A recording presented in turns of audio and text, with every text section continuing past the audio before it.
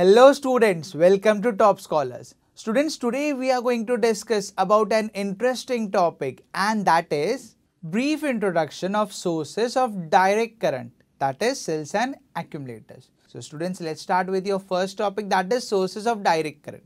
Now what is exactly, when you will consider here, there is a battery connected to a bulb. As the wire is connected to the battery, the bulb glows. When it is disconnected, the glowing of the bulb stops. So basically what happens, the cells are the sources of direct current. We can use them for lighting up the bulb. Now when you will consider a direct current, the current flows from a positive terminal to the negative terminal through the bulb. And there's one more important thing about the direct current. The direct current always has a constant magnitude with only one direction.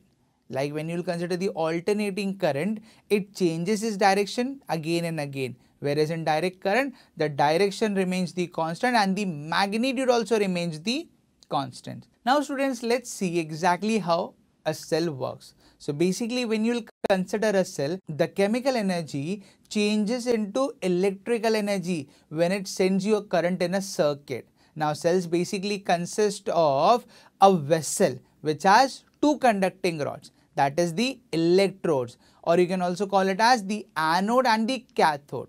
And these electrodes are dipped in an electrolyte solution. Most probably it's an acid. So exactly electrolyte, yes.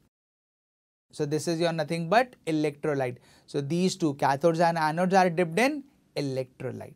Now let's talk about the primary cell. Now what do you understand by a primary cell?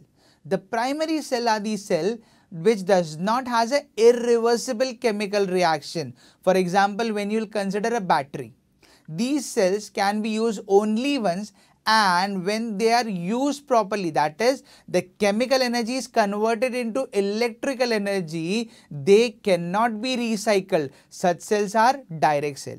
Here it is an example of a direct cell. When you will see here, there is nothing but the ammonium chloride paste.